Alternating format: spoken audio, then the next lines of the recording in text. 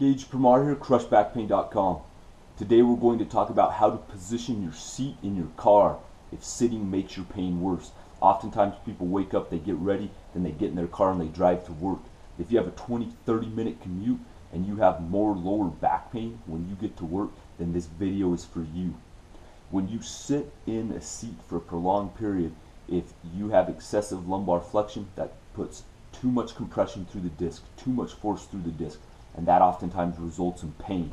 What you can do is set your seat up in a better position so you have less compression through the disc, less lumbar spine flexion. So you can see how this seat's positioned here. Look at the angle between my femur, which is my thigh, and my trunk, my body, right here. You can see this angle right here, it's greater than 90 degrees. So I'm kind of, my knees are kind of pulled up towards my chest or pushed up towards my chest from the seat pan, and then the back of my seat is kind of pushing me forward. And I'm kind of exaggerating it here, but I'm kind of like this. So you can see this angle even if I try to sit back, where I've got my seat back, won't allow me to come back, and then my legs are pushed up. So this angle here is greater than 90 degrees. That results in more flexion through the lumbar spine, which results in more compression through the lumbar spine. That puts more force through the disc. If you're doing this first thing in the morning, you already have more pressure in the disc because of the fluid that the disc has taken on during the night, which we've talked about in previous videos. So you want to avoid having your seat in a position like this. You want to get the angle between your thigh, between your femur and your trunk, less than 90 degrees, and at 90 degrees at the very most. So to do that, you want to set your, there we go, you want to set your seat pan so the back part of it where your bottom is up as high as it'll go. So you can see bringing that bottom part up, that decreased the angle some between my femur and my trunk. So I'm already better, my back already feels better too, by the way, but that angle's better. To improve that even more, I need to put this back part of the seat back some, so you can see now that's better. That's better. This angle between here and here, it's not as much like this. It's reduced some. It's closer to 90 now, maybe a little less than 90.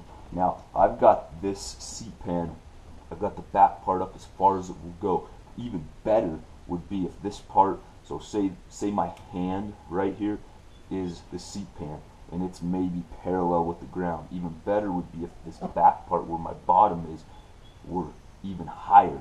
So my bottom's higher and then my femur would be lower. That would actually decrease the angle between my femur and my trunk even more, making the lower back be in a more neutral position, resulting in less force through the discs, less force through the lumbar spine. This is about as good as I can get in this particular seat. I could move the back part of the seat back even more, but then I start getting to the point where I'm way back here. Now that's fine if that's how you like to ride. I like to be a little more upright. So another option, you can get a pillow and you can put it underneath your bottom so it raises you up a little bit so you're more here opposed to falling back into that seat.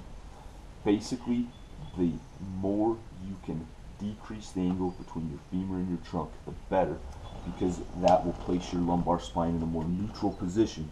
More neutral position means less compression through the discs. This makes a big difference for people that are in a car a lot of the time, that have a longer commute to work, that spend a lot of their day driving, because if you're in that position for prolonged periods, it's really difficult to avoid that excessive force through your lumbar spine. So you need to position your seat in a way that allows your lumbar spine to not have constant compression, constant excessive force through the disc.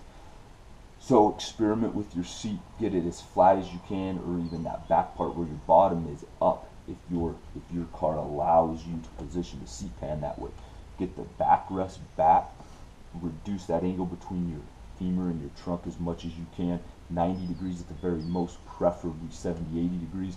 If you need to, put a pillow under your bottom so your bottom sits up a little higher and your thigh, your femur is down a little lower to reduce that angle. And this is really going to help if you have a longer commute, if you have increased back pain when you get to work after your commute. So start that today, start that tomorrow morning when you drive to work, And this is going to be one of those things that's going to make a difference in your day. You're going to have less back pain throughout the day, and consistently doing this is going to allow the tissues in your lower back to heal. If you have any questions about how to set up your seat in your car, drop me a line below. If you have any other questions about lower back pain, let me know. I'll do my best to answer them here on the Crushed Back Pain YouTube channel. If you need some specific programming help, you need more information on how to set up a program to beat lower back pain permanently, go over to crushbackpain.com and check out what we have over there.